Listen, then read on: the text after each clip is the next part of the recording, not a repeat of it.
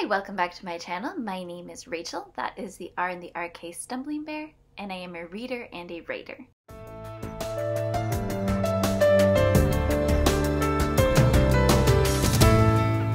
And I am back today to do my April TBR. And that is because there are two readathons that I am interested in doing.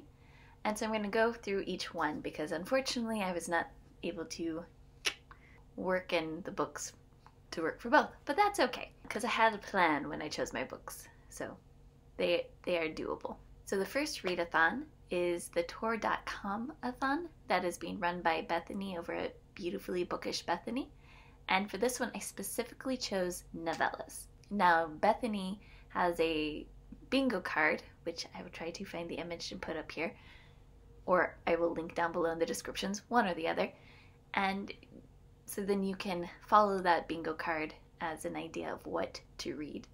And I have chosen to do the top line of the bingo card.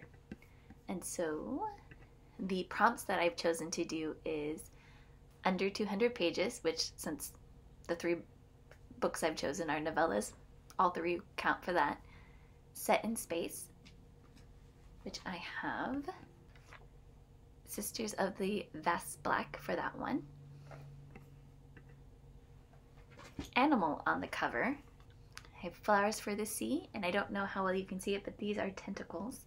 The closer you can see, or the closer you are, you can kind of see that. An Asian author, and for that I have In the Watchful City, which I don't physically have at this moment, but it is waiting at the library right now to be picked up, which I will do later today. So I will have it for the beginning of this readathon. And then a new to you author, which all three are new to me. I have not read anything by any of the three of them. And so just to kind of start off, Sisters in the Vast Black is about a group of nuns that are traveling in space. That's what I really know about that. And it sounds like fun. I know that the second in this novella series came out recently, and so that's why I need to read the first one so I can then go read the new release.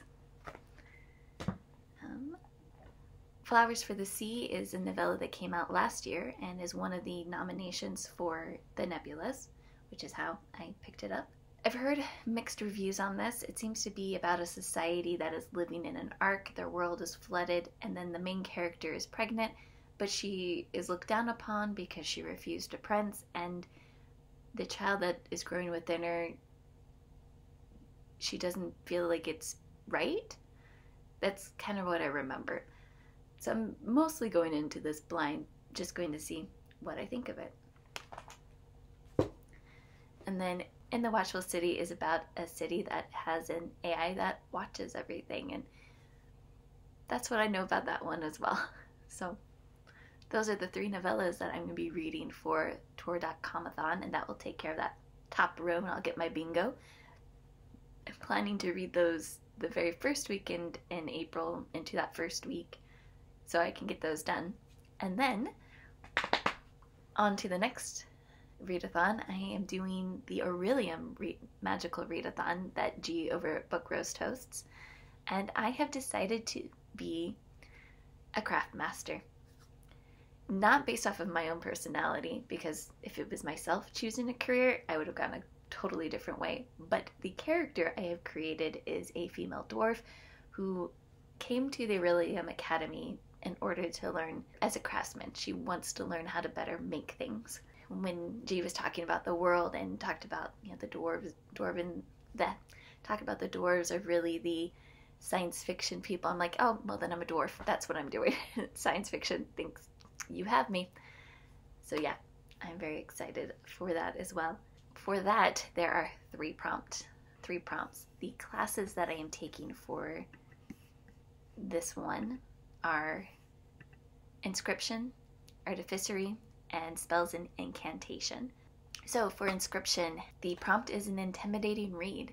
And so this is an intimidating read for me. And that is The Unbroken by C.L. Clarke. It's a chunky book. It's a kind of epic fantasy, and I haven't been into many epic fantasies lately. So while it's on my want to read list, I haven't actually attempted to try to read it. but it's also one of the Nebula nominations, so I do want to read it just to see what is it about. So that is going to be my prompt. Now that is not yet ready at the library, and since my library, like you have a due date, but you can go over if you need to, and sometimes people do. I do sometimes. I'm not going to hold it against anybody else. I do have a backup book for that I have currently on my shelf. And this is intimidating just because it's a huge chunker, and I've never read anything by this author before. And that is House of Earth and Blood? Yeah, House of Earth and Blood by Sarah J. Maas. So, big chunker. This is my backup book if The Unbroken is not available in the month of April, which I kind of envision I'll be reading all my other books before I get to that prompt. So if by halfway through April I still haven't gotten The Unbroken, that's when I'll pick up the Sarah J. Maas. And then for Artificery, the prompt is Earth setting, so something that is set on our planet. And I have chosen Root Magic by Eden Royce. This is also a Nebula nomination for young adult, I believe.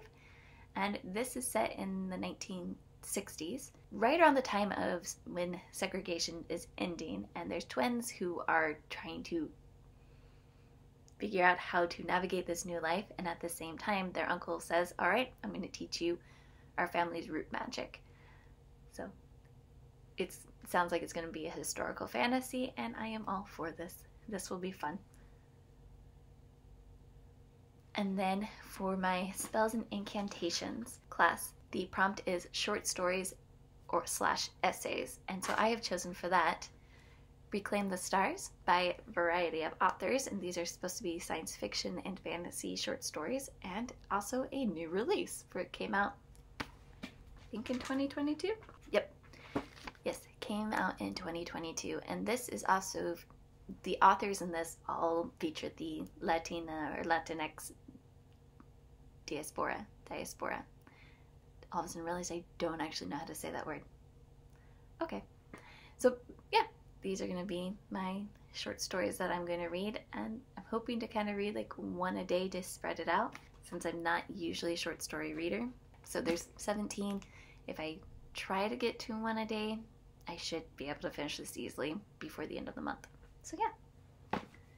So those are the readathons in my April TBR. Are you participating in either one of these?